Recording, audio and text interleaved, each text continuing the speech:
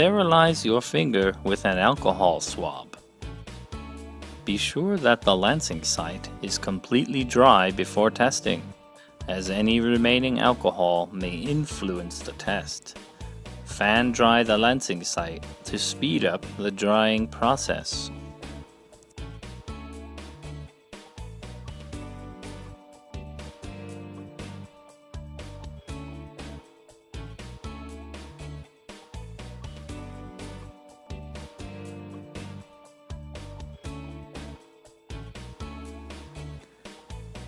Take out the code key from the test strip vial.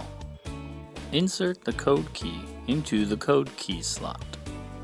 Remove a test strip from the vial and close it immediately. Insert the test strip into the test strip slot. Note the code number that is displayed on the LCD. Be sure that it matches the code number on the test strip vial. Your meter is now ready for a blood sample. The side of the fingertip, not the center, is the ideal place to obtain a sample.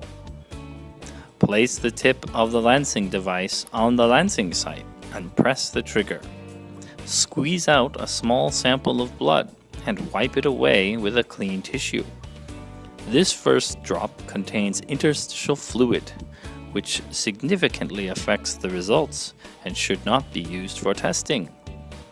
With moderate pressure, squeeze out a second drop large enough to perform the test. Once the reaction zone is full, move your finger away laterally to the direction that the blood is applied, as shown here.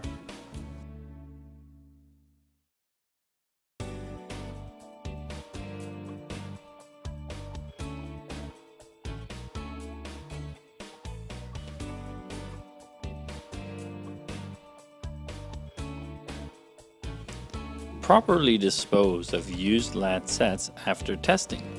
First, remove the protective cap of the lancing device. Pierce the tip of the lancet into the protective cover. Pull back on the sliding mechanism and push forward on the lancet ejector simultaneously.